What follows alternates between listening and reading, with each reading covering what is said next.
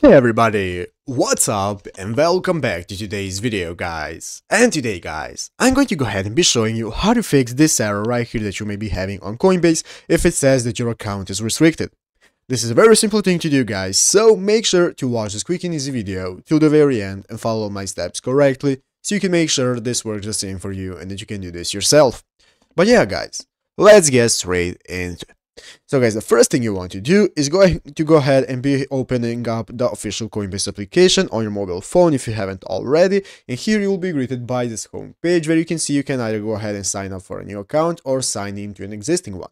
So guys, what you want to do is go ahead and sign into your account that is restricted, and guys, after logging in and signing into your account, you will probably be greeted by this error right here that says that your account is restricted. So as you can see here guys, it says that you're currently unable to buy and sell crypto on Coinbase and that you can contact support to see why this is happening.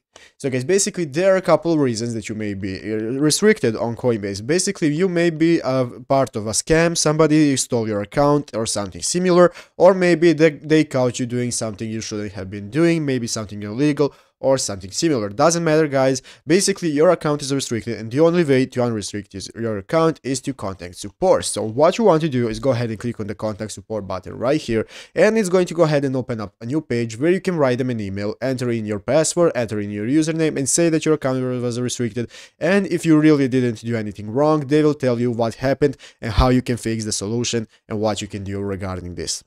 But yeah guys, basically that's what you have to do. Just go ahead and contact customer support. So I hope this video was helpful guys. If it was, make sure to leave a like, subscribe to the channel. So guys, thanks for watching, take care and bye.